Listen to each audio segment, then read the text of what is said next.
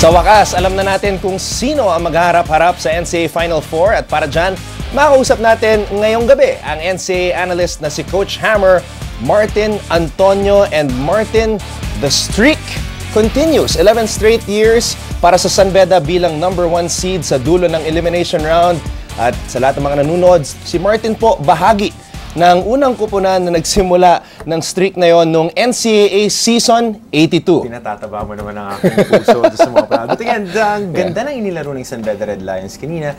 Towards the second half, they defended well. They converted a lot of threes. AC Soberano had a career game in the NCAA and they just wanted the #1 spot more and to continue that streak. At nakakagulat kasi itong si AC Soberano, dating volleyball player, late bloomer pagdating sa paglalaro ng basketball, 6 out of 9 from the field. But what about Benedict Adamos? Siyempre marami nagsabi na sa pagkawala ni Donald Tangqua, mahihirapan na ang San Beda na maibalik ang corona sa Mendiola. But even without Tangqua, Ben Adamos came in and he had a huge fourth quarter. Nasabi nga natin kanina, off-tube pinag-uusapan natin na defense wins championships, but again, scoring defenses win championship. There was a play that Ben Adamos got a block, na-convert ni AC Soberano yung tapik at fast break layup. Yung mga plays na ganun yung naibibigay niya. Donald Tangqua was lost with the ACL injury.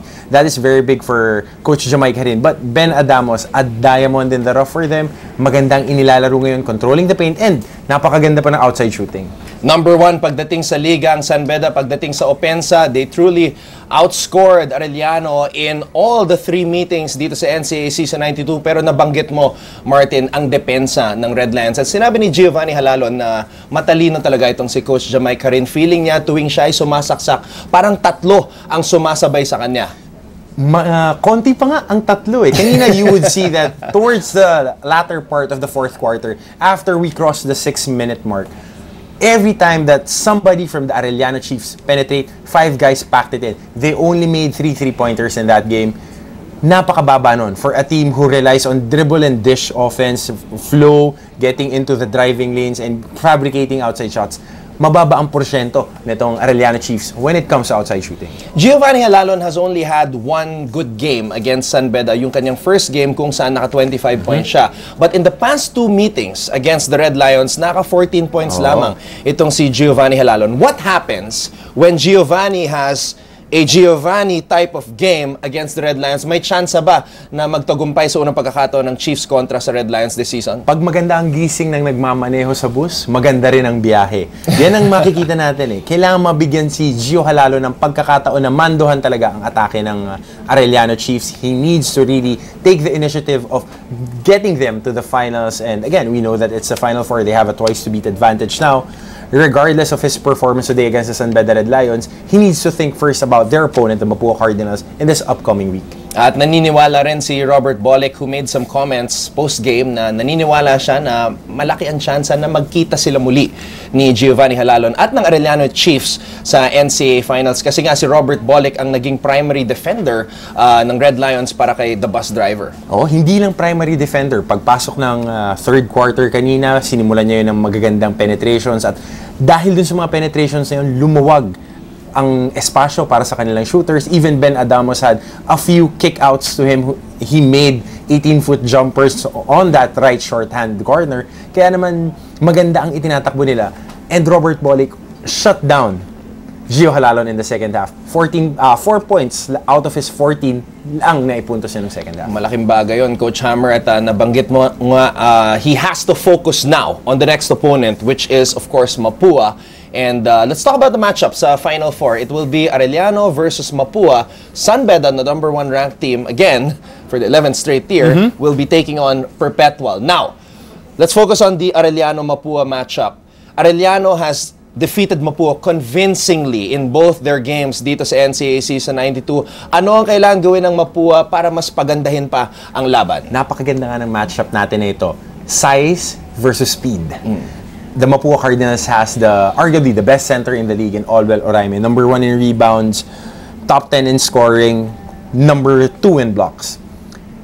The Arellano Chiefs has the bus driver who leads the league in 4 categories: scoring, assists, steals, and assist to turnover ratio. They want to be a fast-paced team. And interestingly, the Arellano Chiefs is the #1 team when it comes to inside scoring. And it would be a challenge for them. And CJ Isit din, considered arguably the second best point guard in the NCAA now. He has something to prove. Nung huli silang nagkita, napakaganda. Career game ang inilaro ni CJ Isit.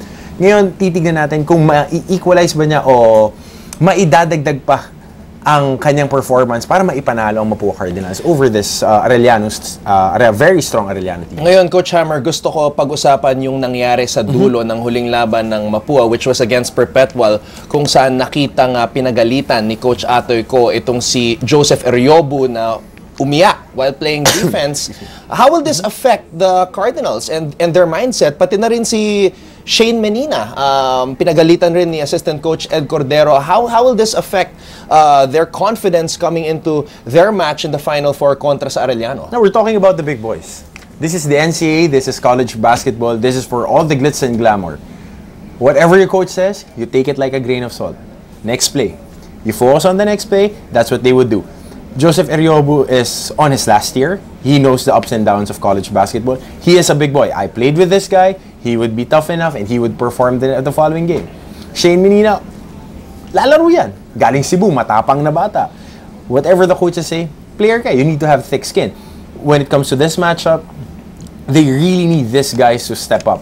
They have two main guys and Andoy Estrella comes and goes from time to time, but they need to win it by comedy. And it won't be another dominating performance para sa Arellano. Do you have a prediction? Well, I like Arellano. They are the second best defensive team.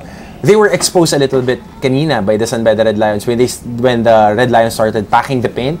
Challenge nila yung outside shooters. They removed the penetration from the Chiefs. And titignan natin kung ganun din ang gagawin ng Mapua Cardinals to negate the speed and the other advantages when it comes to quickness and inside scoring ng Arellano Chiefs. Now, coming into the other series, meron ding lumabas na balita na nagkagulo sa practice ng Perpetual. There's some trouble brewing in the camp of the Altas kasi nagkaroon ng problema si Nick Omorogbe at si Bright Acueti na sinuspinde sa kanilang huling laban kontra sa Mapua. Now, how is that going to affect the Altas coming into their match against a very confident San Beda side na hindi okay si Bright Acueti ang kanilang best player at ang kanilang coach na si Nick Omorogbe? You want aggression for your team and it should be exuded by your leaders. With this coach Nick Omorogbe, Bright Acueti, you put two competitive men in a cage, they would try to kill each other. I've seen it through my experience. You put 15 hyper-competitive guys, fights would break out. But at the end of the day, they're trying to win a war. They would meet their minds. Nakita natin sa mga posts nila during our Instagram takeover na talagang they are on one page. At nandun si Bright sa pep rally kanina. Nandun si Bright. And I like this matchup, offense and defense. The Perpetual Help Altas is the best defensive team.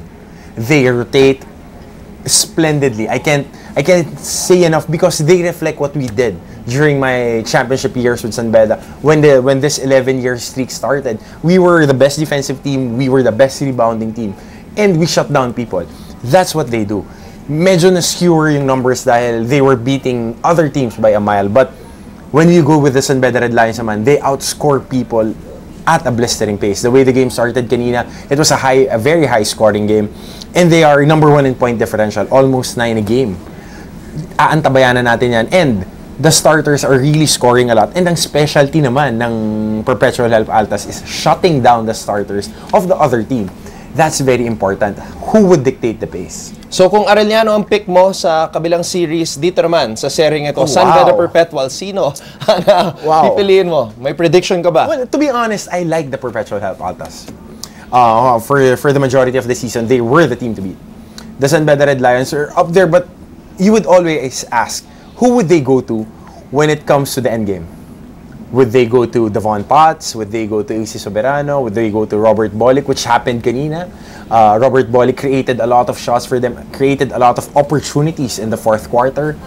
And I like the Perpetual Help Altas. Coming from Abedan, it's my pick. I really like defensive teams. It's a personal pick for me. They cater to my taste more. I want low-scoring, bump and grind, Detroit Pistons type basketball. Wow, so you heard it here first on the score. Ang picks ni Coach Hammer para sa finals. I pick it with my mind, not my heart. Okay? Perpetual Arellano final. Yes, and it would be very good for the league. You've seen San Beda dominate for a decade. They built a dynasty there. They are the gold standard for the NCAA right now. But I think it's high time for us to see other schools really shine. And I think it's Arellano's year this year.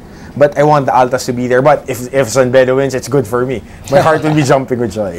Well, let's see what happens. No, definitely. Final Four. Magsisimula ang Final Four. Unang laro natin, makikita natin ang San Beda kalaban ng Perpetual Health Altas.